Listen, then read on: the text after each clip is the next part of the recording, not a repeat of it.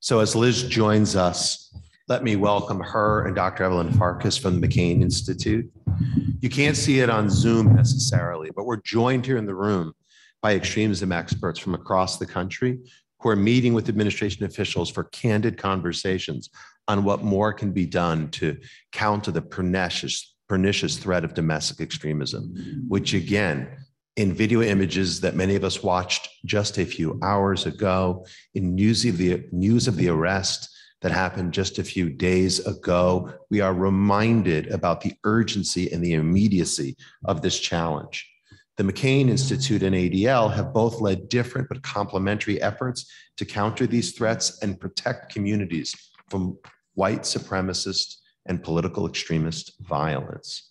In February 21, after the January 6th attack on the Capitol, ADL released our Protect Plan, a 7-point framework to help policymakers counter domestic extremism while protecting civil liberties. Since then, we worked closely with federal, state, and local officials, as well as non-governmental partners to implement these recommendations. And literally 1 year ago, this Wednesday, the Biden administration released its comprehensive plan, a national strategy to counter domestic extremism, terrorism, a first of its kind that actually shared many similarities with the ADL plan. And we're going to talk about that today. The McCain Institute has been one of our closest partners in crafting counter-extremism policies. They are leaders in many ways on these issues, including running a national network of terrorism prevention practitioners and producing a blueprint for countering white supremacy, on which we were pleased to consult.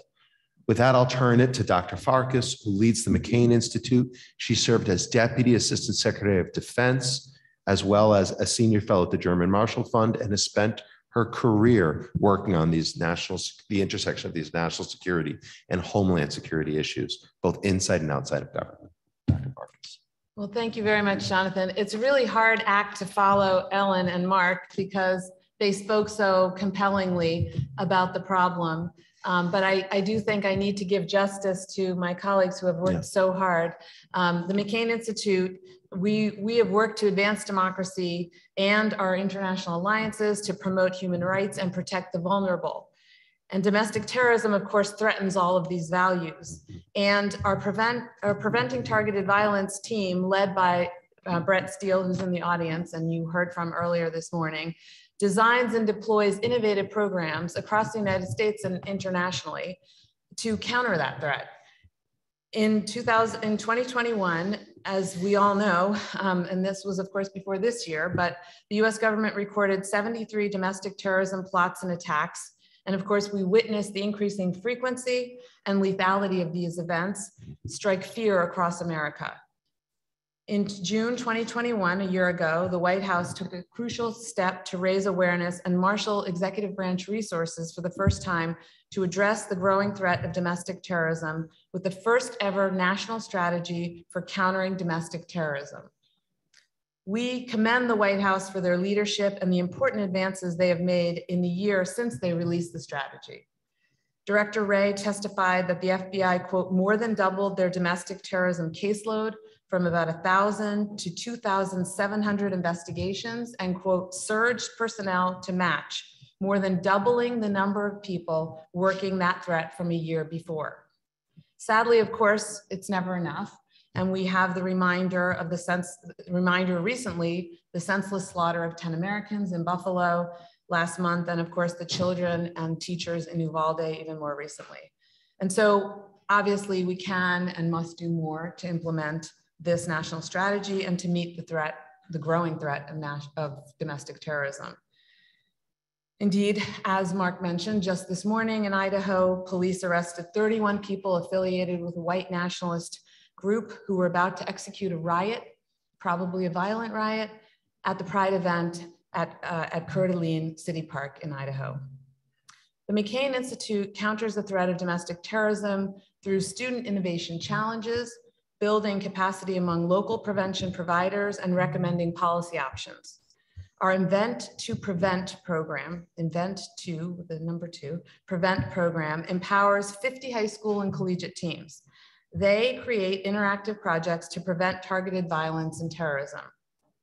Our Prevention Practitioners Network shares promising practices and the latest research on preventing domestic terrorism with over 875 prevention practitioners. And the McCain Institute partnered with the Center on American Progress, the Center for American Progress rather, to produce the policy blueprint to end white supremacist violence in April 2021. And while the White House National Strategy adopted many of the recommendations in our policy blueprint, it stopped short of advocating for new legislation, which we may have a chance to talk about today. As we take stock of the progress made over the first year of the White House's national strategy and prioritize next steps, we urge policymakers to continue to prioritize public health approaches to prevention, such as those best exemplified by our Event to Prevent program and members of the Prevention Practitioners Network. We encourage lawmakers to look to our policy blueprint to end white supremacist violence and the ADL project plan to build upon the promise of the national strategy and to pursue legislative support to step up efforts to counter domestic terrorism. And we are always very honored and happy to team with ADL and other organizations to use our convening power and increase awareness and political support. A determined push for solutions to this problem must come from Americans of all political affiliations, putting aside differences to keep our communities safe. Preventative measures to domestic terrorism must be bipartisan in nature, centered around promoting inclusive communities and providing help and services to those most at risk. Our nation cannot continue to fear and mourn the senseless deaths caused by domestic terrorism. We can and must do more to implement and basically build upon the national strategy to counter domestic terrorism. So with that, it's my honor and privilege to introduce Dr. Elizabeth Sherwood-Randall, my former colleague from the Obama administration, who has gone on to take ever greater responsibility. I will give you a quick synopsis of her resume. She was the founding principal of the Harvard-Stanford Preventative Defense Project and a senior research scholar at Harvard University's Center for International Security and Cooperation. In government, she served in very senior positions. Starting in the Clinton administration, she had the job I used to hold as Deputy Assistant Secretary of Defense for Russia, Ukraine, Eurasia. She distinguished herself in that job in the 1990s, some of you may remember, by essentially working to denuclearize 3 former Soviet states. And for that, she received the Defense Department's Medal for Distinguished Public Service and the Nunn-Lugar Trailblazer Award. And of course, she drew upon all that knowledge and experience when she later became, under President Obama, Special Assistant to the President and White House Coordinator for Defense Policy, Countering Weapons of Mass Destruction and Arms Control. And then finally, capping that phase of her career as Deputy Secretary of Energy. Now, of course, we are honored to have her in her current role as Homeland Security Advisor to the President. And without further ado, I give the floor to you. Thank you. We have a long history, Evelyn and I. It's a joy to be here with you and with you, Jonathan. I want to start by thanking the Anti-Defamation League and the McCain Institute for convening this very important conversation about domestic violent extremism, which is a scourge on our land. And I want to recognize you, Jonathan, for your conviction and your energy and for your creativity in tackling these and many related challenges, for your thought leadership in helping us to think bigger, more imaginatively about how we can go after these problems. And Evelyn, for your long partnership and friendship in working on many vital national security issues, including these today. Almost 1 year ago, as you have said, on the 23rd of June, I discussed this national strategy for countering domestic terrorism in a conversation that was hosted by the University of Virginia. That was the first time I had the opportunity to speak publicly on this topic after we rolled out the national strategy. I chose that venue because it was particularly meaningful. It was, of course, in Charlottesville, the location of the deeply disturbing events just 4 years before, and now 5 years ago this month. Those events were searing to me personally and motivating to me to serve again if I had the chance to do so. I was taking in the news on that summer evening with my 17-year-old son, William, who was about to go off to college. And we watched aghast as white supremacists, neo-Nazis, anti-government militias, anti-Semites, and their supporters marched confidently down an American street chanting, "Jews will not replace us," and "blood and soil." Even saying this to you today gives me the shivers to remember the moment. I remember being at a loss to explain to my child how this could happen in America, in this land to which our family had come in search of freedom from persecution. It was a really shocking moment. By the end of those 2 days in Charlottesville, 3 people were dead, including a young woman who was deliberately struck by a car and 2 state troopers who were providing support. A dozen more were injured.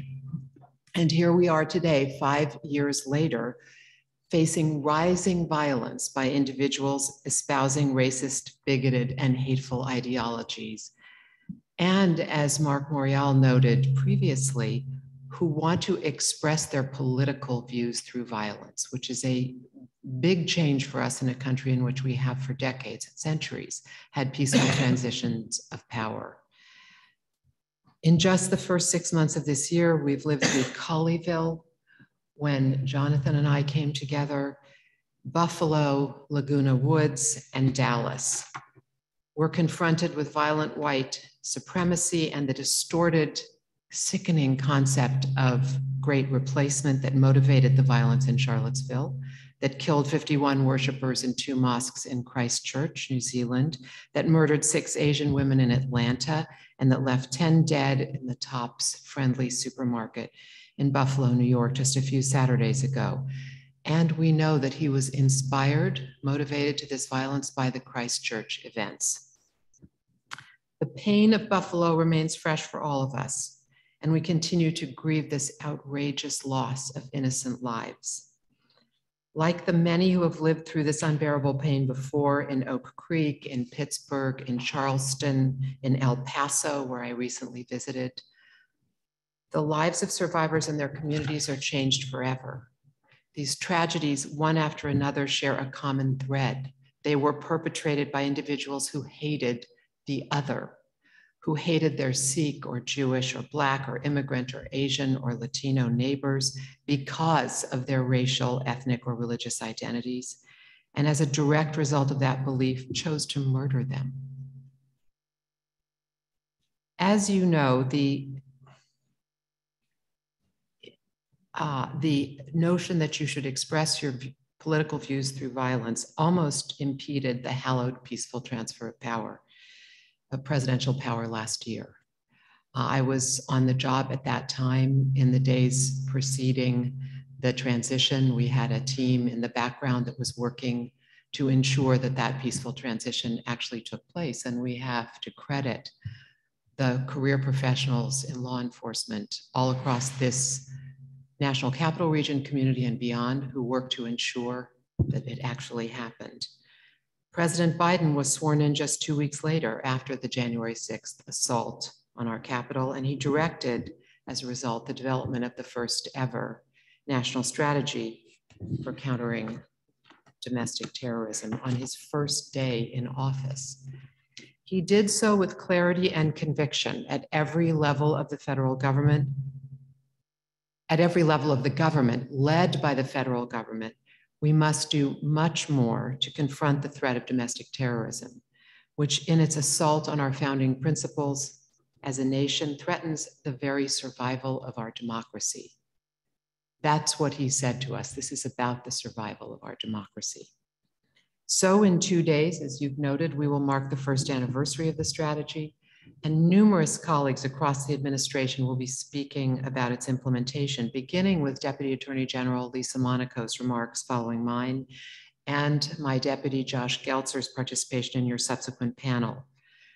We're pushing hard to examine what has been achieved, recognizing that we have a long road ahead. And so I want to emphasize that to you. This work has just begun, and we have to be rigorous in evaluating what is working, what is not working, and how much more we have to do. because honestly, this work will never be done. As long as there are people who hate, we will continue to have to do this work and to improve our performance. Thinking back to what motivated my grandparents and great-grandparents to emigrate to this land from places where they could not practice their faith without fear, I am determined that America should remain that beacon that led them here and to keep our light on in the darkness that is enveloping much of the world. So let's talk about what progress we've made and about where we need to keep doing the hard work. In a number of areas, we've made considerable progress toward the strategy's key objectives: to understand the threat, to do everything we can to prevent it, and to deter and disrupt it. The first pillar of the strategy focuses on that crucial piece of improving our understanding and information sharing about domestic terrorism, which we discovered was sorely lacking when we came into office. We are ensuring that the federal government is obtaining information on domestic terrorism comprehensively, consistent with our constitutional protections, which is also something the president underscored as he set us on this path, that we have to be very careful in doing this work, that we don't actually stimulate the very phenomena that we are trying to diminish. I'll highlight just a couple of efforts in this area. The FBI, the National Counterterrorism Center, and the Department of Homeland Security have produced 3 times more intelligence products on domestic terrorism this year than last, which gives us greater insight into the threat itself. And there I will relate it to what you noted, Evelyn, that there have been a number of more than double the number of actions taken by the FBI. Now, what that means is part of it is we're getting more information, and part of it is that the threat is on the increase. So that is both good news and bad news, but we need to know what's happening in order to pursue it. These departments have also launched an information sharing app called ACT Knowledge, ACT Knowledge, to ensure both the public and law enforcement at federal, state, and local levels have relevant and up-to-date information to identify and prevent acts of domestic terrorism, to get the word out quickly and to ensure that people who need to have it on their mobile devices, which is where, as you know, most people get their information today.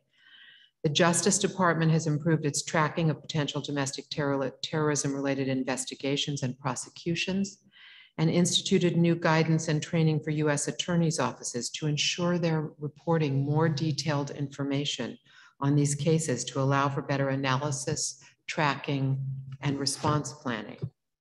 And in May, the Department of State launched the Counterterrorism Law Enforcement Forum with the Department of Justice in Berlin, Germany, bringing together relevant foreign partners to counter racially or ethnically motivated violent extremism globally.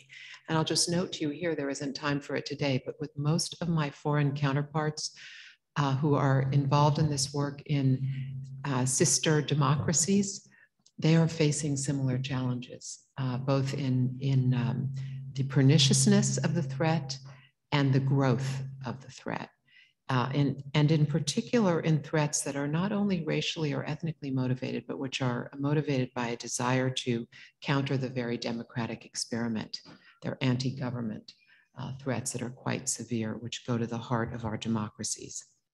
The second pillar of the strategy focuses on prevention. I've always believed that prevention, of course, is where we want to do our work, because the more we can prevent, the less of a burden there will be with respect to the response and the calamities that affect our communities and societies. We are improving the way we work with our state, local, non-governmental, and academic colleagues, as well as, importantly, with the private sector, to prevent individuals from reaching the point of committing acts of terrorism. To this end, the Department of Homeland Security has significantly increased its funding and expanded the scope of the grants it provides, focused on localized prevention programming.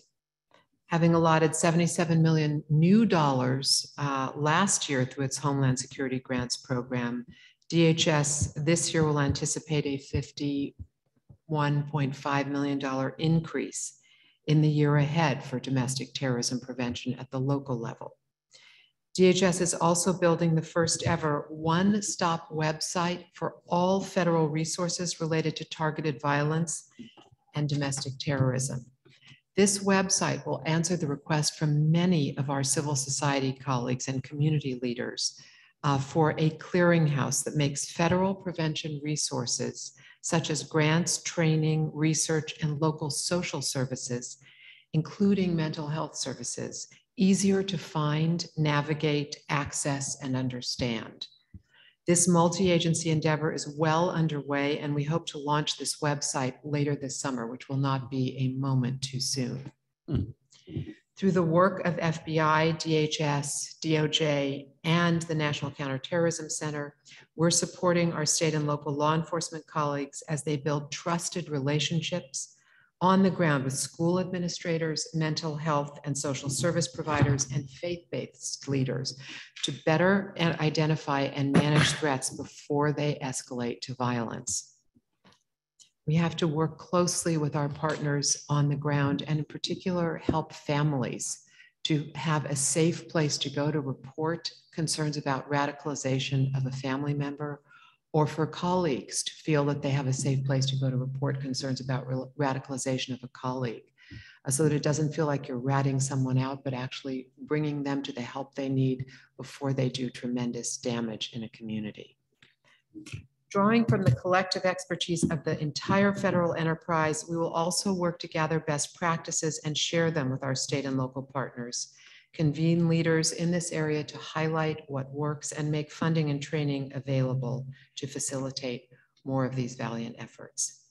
Finally, and I just underscore this, at the Department of Defense, where Secretary Austin found a significant concern in the force about potential radicalization to domestic terrorism, they are working with subject matter experts to shape and implement the recommendations of the Countering Extremism Working Group that Secretary Austin charged to address extremist activity in the department. The department is developing a comprehensive training and education plan that provides regular training on prohibited extremist activity that will be available to DoD personnel, and is updating policies to notify contractors of prohibited activities too. The third pillar of the strategy focuses on disrupting and deterring domestic terrorism activities. The Justice Department has established a dedicated terrorism unit to centralize our prosecutorial efforts and better leverage our available statutory authorities, which Deputy Attorney General Monaco will likely talk with you about further. We have also actively engaged with all levels of government to ensure law enforcement and prosecutors have the authorities. They know what their authorities are, and that they're fully utilizing available statutes to disrupt violent extremists before they commit violence. And I'll note, Evelyn, you raised the question of new federal statutory authority. Currently, much of that authority resides in state and local communities, and so we have to be very sure they're aware of what they can do at the state and local level as the first line of defense.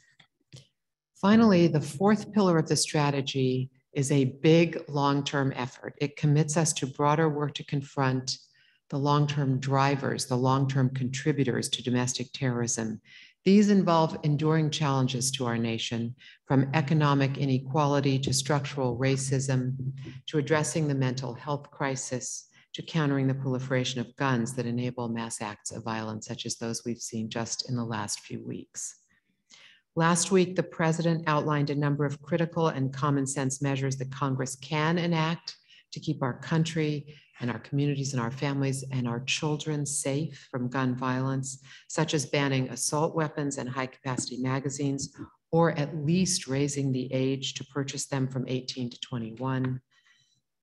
We propose strengthening background checks and repealing the immunity that protects gun manufacturers from liability, and enacting safe storage laws, and importantly, red flag laws, something Ellen Alberding has worked so hard to advance, like those we applaud the Senate for reaching consensus on this weekend. Even without congressional action, we have taken aggressive steps, including reining in ghost guns, publishing model extreme risk protection order legislation as a resource for states, and launching new law enforcement strike forces focused on significant firearms trafficking corridors. Despite this initial progress, we know, as I've said, that so much more will have to be done, and that it will have to be done across time. And although I said at the outset that the president believes the federal government must lead, and we must, we cannot succeed in combating domestic terrorism alone. Your partnership and guidance, and the partnership and guidance of all those who are participating in this room and on the Zoom, and I understand we have more than 1,000 participants, that guidance will be absolutely critical in shaping how we can protect our communities and prevent future acts of hate-fueled violence and build a civil society that returns to the kind of civil discourse that we have built our democracy upon. As an example of the synergy of purpose between the federal government and civil society, I do want to point out that ADL's Protect Plan that you mentioned, Jonathan, highlights many of the same priorities as our national strategy. The Protect Plan and the national strategy are closely aligned on matters such as prioritizing domestic terrorism, increasing available resources to government and partner organizations, preventing violent extremists from occupying positions of authority, targeting transnational actors who are seeking to incite violence, and addressing, importantly, the proliferation of violent extremist content online. I'm so grateful for the efforts of the ADL and the McCain Institute and many others within and beyond this room. We need all of you, the constituencies and institutions that you represent, and the active participation of citizens across the country to help us defeat the domestic terrorism threat that we are all facing. We need our state and local law enforcement colleagues to continue to provide early warning from the ground. We need our tech sector colleagues to address the rampant proliferation of violent extremist content online. And we need our nonprofit and academic partners to continue to share their creativity and expertise with us as we tackle this challenge. A few of the tasks we've set for ourselves in the coming months include continuing to work alongside the technology companies through the Global Internet Forum to Counter Terrorism that Nick Rasmussen leads, and through the Christchurch Call to Action to improve mechanisms that companies employ to rapidly identify violent extremist content online and quickly act to remove it. This will help us to stop spread across the web through mechanisms like the Content Incident Protocol that the Global Internet Forum to Counter Terrorism activated in the immediate wake of the Buffalo shooting. And while it did not work perfectly, and we're meeting with Nick and his team on Wednesday to talk about what more we can do, it was a very important indicator of how significant this initial innovation is.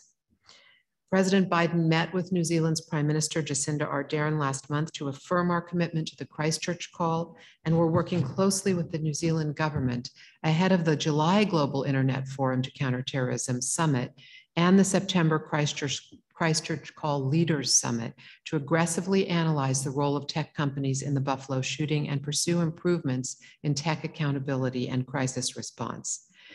And we will continue our engagements with researchers, experts, and the on-the-ground implementers so we can lift up the ideas that work and to shine a light on best practices so that others can learn from them in real time. For example, we know there are cities that are ahead of the curve in their efforts to prevent, disrupt, and prosecute domestic terrorism, such as Oahu and Boston and San Antonio. And we want to raise the profile of that work so we can all learn from it. Despite the enormity of the challenge, we will not allow domestic terrorism and the hate and racism and radicalism that fuel it to destroy our way of being. It will take every one of us in this room and the circles we belong to, leveraging our resources, our relationships, our expertise, and our passionate conviction to defeat this challenge. And all this hard work is the work that democracy requires. That every day we do all that we can to uphold the purposes and principles and values and norms that undergird it. If we're complacent, democracy will not survive. If we fight for it, if we create the courage that Mark Morial mentioned, we can strengthen and we can improve it. After all, democracy isn't something that we create once. It is, as the president says, a way of being, and we want to be that way. Thank you each for all that you do and for inviting me to speak with you today. I'm really grateful for the opportunity. And I have to express my apologies. I have a pop-up event that prevents me from staying longer to engage in the questions and answers that we hoped for. And I hope that after Lisa's speech, she will be able to engage. She preceded me in this role in the administration before the prior administration, and here she comes walking in the room, superbly positioned to be able to field any questions that you may have in my absence. So thank you again, and welcome Deputy Attorney General Monaco.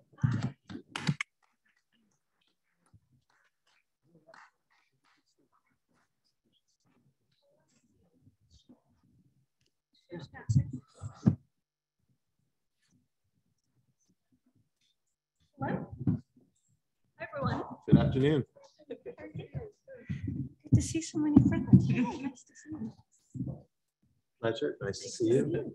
Well, you just got a great setup, I would say. Great. Liz noted that you preceded her in the Homeland Security Advisor role at the White House, and you follow her today as our administration speaker. So thank you so much for coming, Deputy Attorney General Monaco. Thank you. Thanks so much for having me. And thanks so much to ADL and the McCain Institute for convening this, I think, really, really important discussion and series of discussions. And thank you also for the incredible work that both institutions do every day to confront extremism, to protect civil rights, and frankly, to protect democracy, because that's what those two things in my mind are about. I want to step back a little bit and talk about the department's role confronting these threats today. I think we are at an inflection point and at a point that I haven't seen in my lifetime focusing on these issues, and it has been observed over the course of many different roles. From my time at the FBI to my leadership of the National Security Division at the Department of Justice, to my time as Homeland Security and Counterterrorism Advisor in the White House, to today, I've witnessed the broadening of the threat posed by terrorism. But I come away from kind of reflecting on those different roles to where we are today, firmly convinced that we have got to maintain our focus on international terrorism while also addressing the growing, and I say emphasize growing, risk of domestic terrorism and the appalling rise in hate crimes that we have seen. That's why 1 year ago this week, the Attorney General announced the Biden administration's national strategy for countering domestic terrorism. The purpose, as you all, I think, well know, and I know Liz laid out, the purpose of this first of its kind national strategy is to coordinate efforts across the government against and to confront the heightened threat of domestic terrorism. And I think the strategy really does a very good job reflecting, and the pillars that it lays out, reflecting the growing and heightened risk from domestic terrorism that we face today.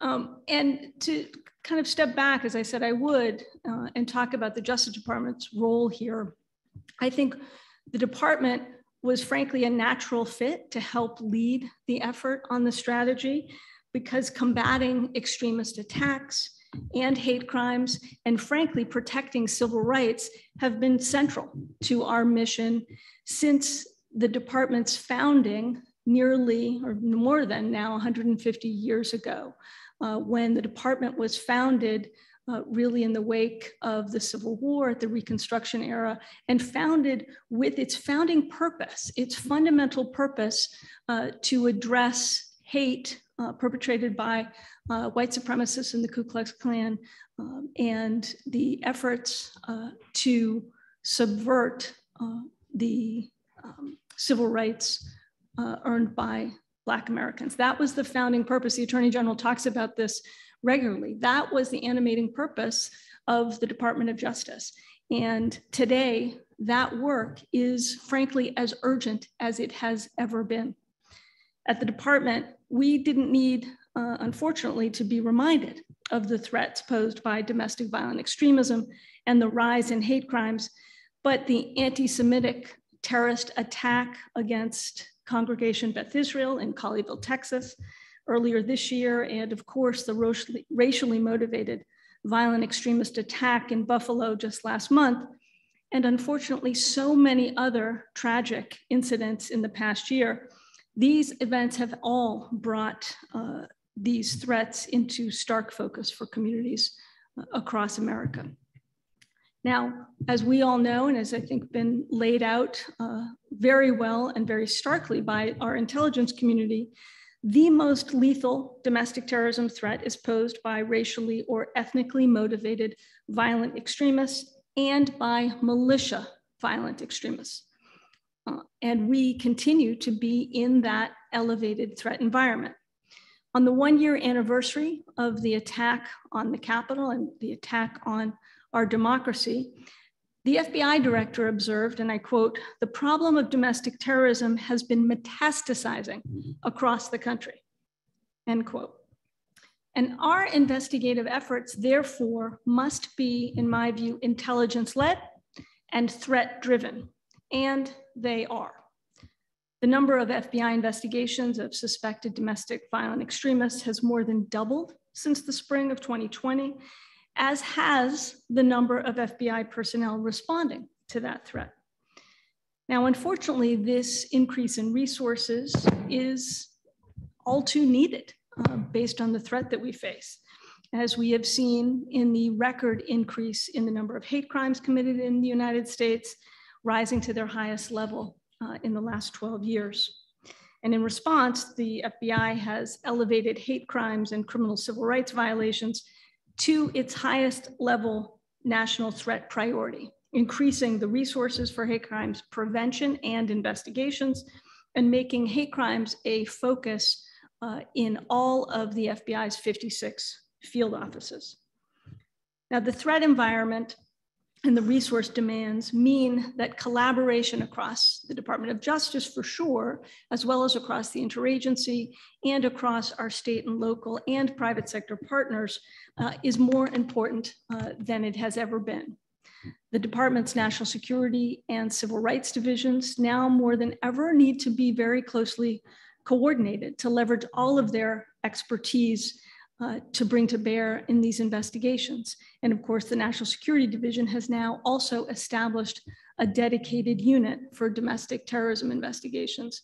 And unfortunately, we are exercising those muscles, those coordinating muscles between the National Security Division's focus on domestic terrorism and expertise in those investigations, and the Civil Rights Division's longstanding expertise in civil rights and hate crimes investigations, and working in parallel with our state and local partners on those.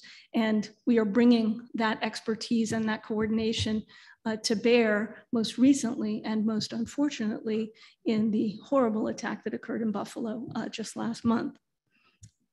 Even before, though, the national strategy was launched last year, the department was stepping up its efforts. In the first weeks of the new administration, my office convened the Domestic Terrorism Executive Committee.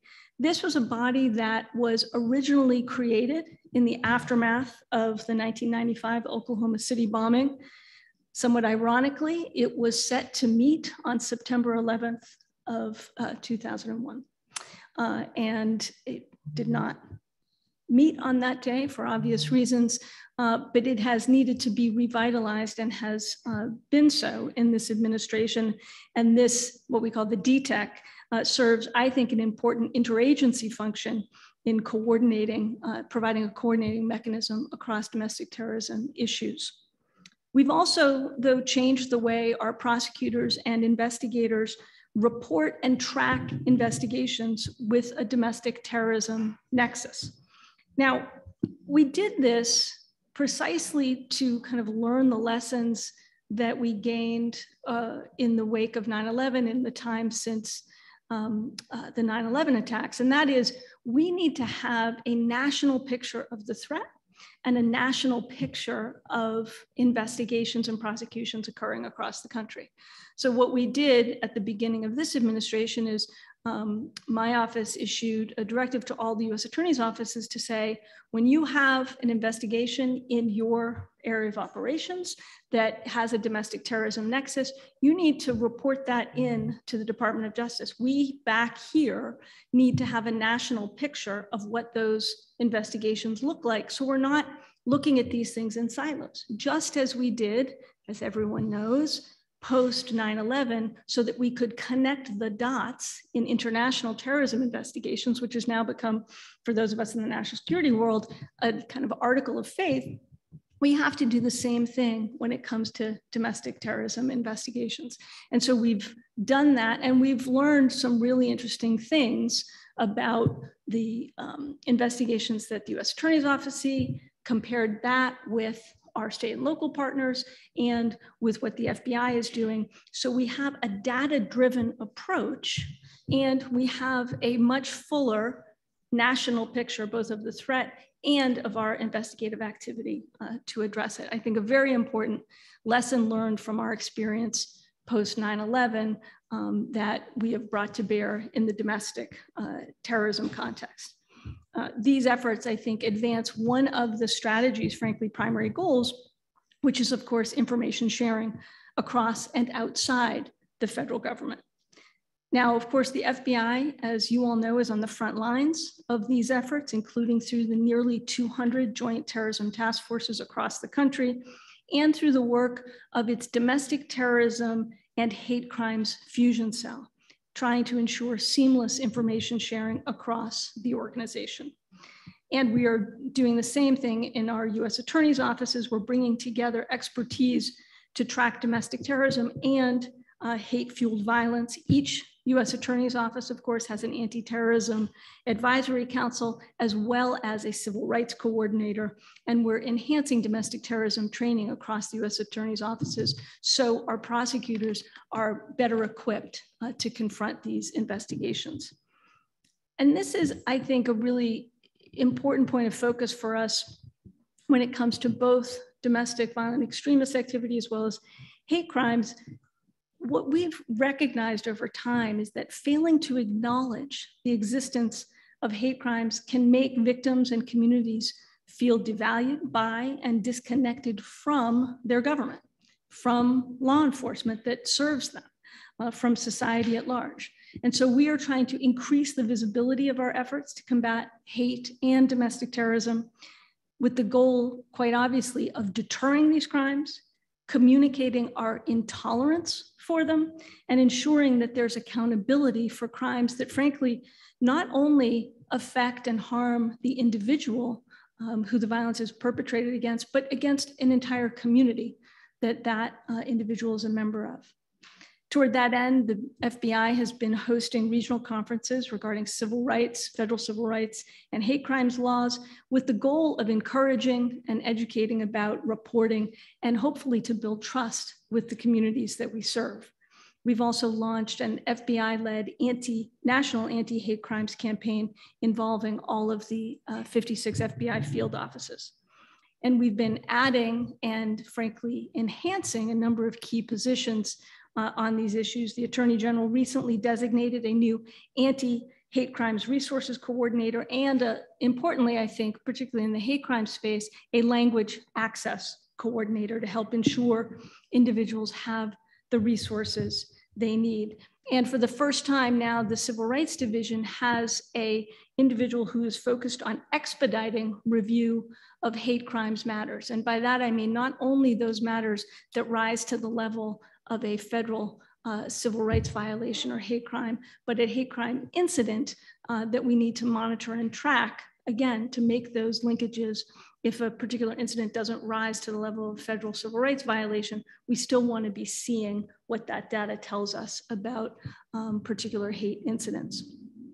Finally, before I close and take some questions, I want to say that I don't think we can come together on this topic without acknowledging and condemning the appalling rise in violence that we've seen from a range of ideologies directed at, frankly, at public officials, including members of the Supreme Court. We don't tolerate this criminal behavior, and we've taken steps to address it, including by having members of the US Marshals Service 24/7, protecting members of the court and providing assistance to the Marshal of the Supreme Court and the Supreme Court Police. My message has been consistently to the department, including all of the 94 U.S. attorneys' offices around the country, too many of which, quite frankly, have or will respond to a critical incident, is that we have got to do our work as one department, a department that is deeply committed to disrupting and confronting terror and hate, with the National Security Division using its expertise on domestic terrorism and working hand in glove with the Civil Rights Division and its expertise in civil rights and hate crimes cases, and has been all too often, I think, in the recent months, having to focus on bias-motivated extremism and hate crimes when it rears its head. The men and women of the Department of Justice are working every day to combat hate and extremism, not only because it's our job, but because we believe very fundamentally that no one in this country should fear violence, should fear threats of violence because of who they are. We believe it is our collective responsibility to do all we can to combat hate in all its forms. So I want to thank you for having me as part of this discussion, but most importantly, I want to thank you for your collective leadership on protecting all Americans from hate and from domestic violent extremism. And thanks for having me.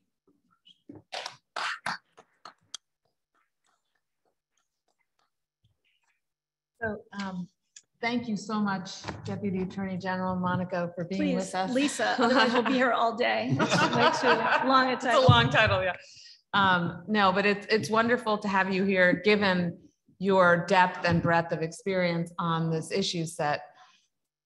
One of the questions I did raise in my remarks with Liz was whether the White House, so I'll reframe it and say whether the Department of Justice is contemplating, proposing to the White House any additional legislation at the federal level. She talked about the need for state and local governments to take the lead, but I think we'd be interested in knowing whether there's anything that you think could be done and should be done at the federal level legislatively. Well, look, we've been greatly aided by the Jabbar Hire Act and a number of the steps that I outlined that we have taken on the hate crimes front, in the coordinator role and the expediter that we now have in the Civil Rights Division, have all been spawned by great ideas and helped by legislation that has passed in the last 18 months on that front. When it comes to domestic terrorism legislation, you know, what I and the Attorney General have consistently said on this front is that, frankly, we wouldn't be doing our jobs if we weren't always open to the idea that if there's a gap in the law, then we need to know how to address it, and we need to be open to addressing it. Thus far, we have not seen conduct that we can't address using the authorities that we have, but obviously, we wouldn't be doing our job if we weren't open to identifying and filling gaps if they do arise, and we're open to those with subject matter expertise to raise that. But thus far, we haven't seen that. I will also say we should always be very clear whenever we are taking steps on the legislative front to be concerned about and careful in our efforts to make sure that we don't court unintended consequences from any legislative efforts. And we're all too familiar with those concerns, and so would always be very sensitive and attentive to not prompting unintended consequences with any proposal. Thank you for that. So I know we have a question in the room, and I think hopefully you have a mic. So Ellen Alberding, she's the president of the Joyce Foundation, is the moving force behind this event, longtime supporter of ADL and an advocate for the prevention of domestic terrorism. So without further ado, I hand it to you. Thank you. And thank you so much for both of your remarks. So helpful to us. We're just beginning to get involved and trying to figure out the role of philanthropy in this complex issue. And of course, most of what we've heard today is about the government's role. And so, appropriately, modestly, we understand that our resources are to some extent, the crumbs off the table. On the other hand, there are things that philanthropy can do that government can't for a bunch of reasons. A young woman from the Chicago Urban League, Yvette Badu-Namako, spoke earlier, and she did a nice job of talking about how important it is to have people on the ground amplifying or supporting ideas that are also coming from government and other places. My question for you is, what do you think is a useful role for philanthropy to play? We're funding the ADL and Urban League partnership. We're excited to do that. But, if you were sitting in the shoes of people running philanthropies, what would you direct us to do? So what I would say in this first, I would say, don't sell yourself short, because the non-governmental actors in this space have frankly been way ahead of the curve. Jonathan and I have had this discussion. I talk about a data-driven approach. Frankly, the best data in this space for a long time has been ADL's data, right? And the reporting that it does, the scholarship, the research, the attention, the advocacy, frankly, the attention has been from ADL and peer institutions. So I think it is incredibly important, the work that philanthropy does to support actions like ADL has led in this space. And frankly, many times you can operate a lot more nimbly, as I will not so humbly say, than those of us in the government. I think Evelyn would agree with me, having served for a long time in government roles. So being able to be kind of, I hate to use the sports metaphor, but skate to where the puck is going. And folks like the ADL and the McCain Institute can be pointing that way, and having philanthropy kind of support and be the kind of guiding light there, I think is incredibly important. So regrettably, we're a little bit over time already, but I think everyone heard here how lucky we are to have a public servant like Lisa, in the Deputy Attorney General role. Your experience at the White House on the Homeland Security side, combined with your station now, literally make you the perfect person to be driving this across the federal government. And all of us are grateful for your service. Thank you very much. Thank you very much.